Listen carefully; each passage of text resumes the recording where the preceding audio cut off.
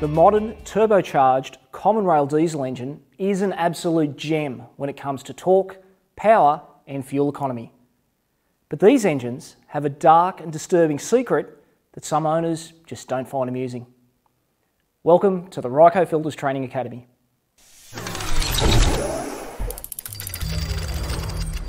The intake manifolds on these engines tend to cake up with a sticky black muck or sludge and become restricted.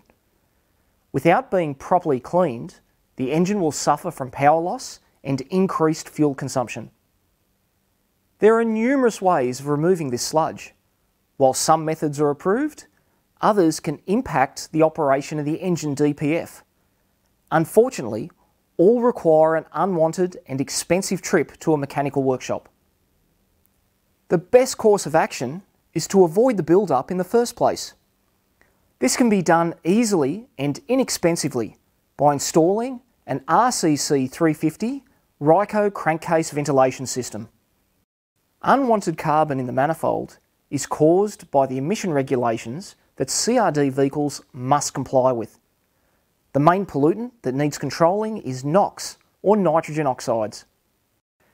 Diesels produce very high levels of this gas due to a combination of excess oxygen and high combustion pressures and temperatures.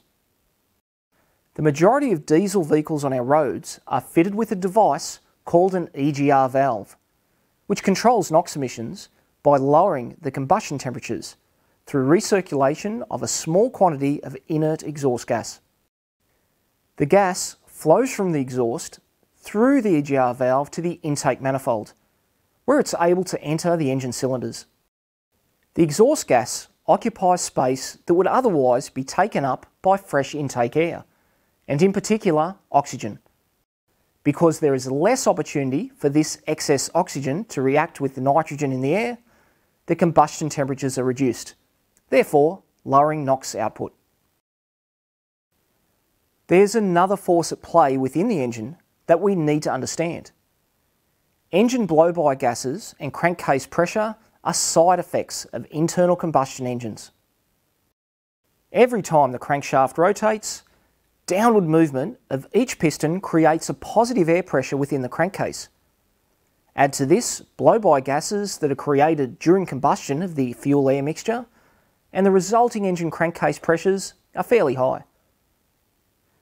Crankcase gases contain hydrocarbon, carbon monoxide, NOx and carbon dioxide emissions, water condensation and vaporised oil particles that cannot be legally released into the atmosphere and so must be controlled. This pressurised cocktail of chemicals is relieved through the crankcase breather system to the intake, where it is drawn through the turbo and inlet tract into the cylinders. All combustible gases are burnt off and the remaining emissions are dealt with by the exhaust catalyst and diesel particulate filter. Turbocharged CRD vehicles tend to create an abundance of blow-by and crankcase gases as they operate with much greater combustion pressures than naturally aspirated engines. So we now have two emission control systems expelling gases into the intake system. The hot EGR tends to react with any liquid hydrocarbons and oil vapour from the engine crankcase. The result is a baked-on carbon substance that, left unchecked, will eventually block the intake manifold. RYCO Filters have developed a new product that will help alleviate problems associated with crankcase gas emissions. The RCC 350 crankcase filter assembly has been designed and engineered by RYCO Filters and suits power plants of up to 350 kilowatts or engines that produce up to 240 litres of blow-by gas per minute. The assembly is fitted with control and check valves to ensure correct engine operation and is equipped with a large 310 millilitre oil sump, providing long drain intervals. By installing an RCC 350 into the crankcase breather system between the engine outlet and the fresh air intake ducting, carbon-causing crankcase vapours are effectively prevented from entering the intake manifold by its internal filter. When the engine is operating under peak crankcase gas generation conditions, the vapour mix is pushed from the engine into the unit's inlet, where it passes through a filter comprising of a high-efficiency coalescing media. Any hydrocarbon liquid, oil vapour or water condensation gathers on the media surface. When these particles form large enough droplets, they fall to the large oil collection sump at the base of the unit. Gases flow easily through the media and into the engine inlet, where the filtered crankcase air is drawn into the cylinders and burnt. Because the gas entering the intake no longer contains the chemicals that cause sludge formation, carbon blocking of the intake manifold is effectively eliminated.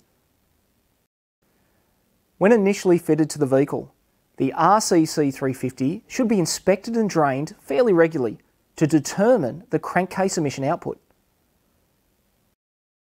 Engines may require different inspection and drain cycles based on their individual power, wear and operating conditions. It's recommended that the RCC350 be inspected and drained at a minimum every time the engine is serviced.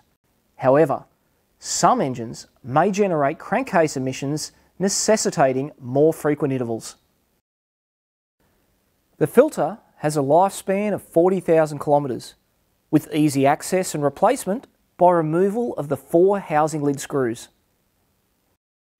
If a filter change interval is missed, the vehicle creates excessive crankcase gases, or if the oil level in the filter sump is allowed to get too high and obstruct the filter prematurely, blocking the element, a bypass valve within the unit will open, allowing crankcase gases to briefly vent to the atmosphere to protect the engine of unwanted back pressure. The check valve prevents captured contaminants from being drawn into the engine's air intake in the event of high vacuum, like engine overrun conditions. So if you or someone you know owns a turbocharged diesel vehicle and you don't want first-hand experience with a trip to the workshop to cure that wheezy breathing, then perhaps a RYCO Crankcase filtration system is for you.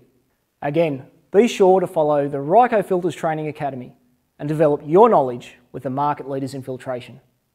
Thanks for watching.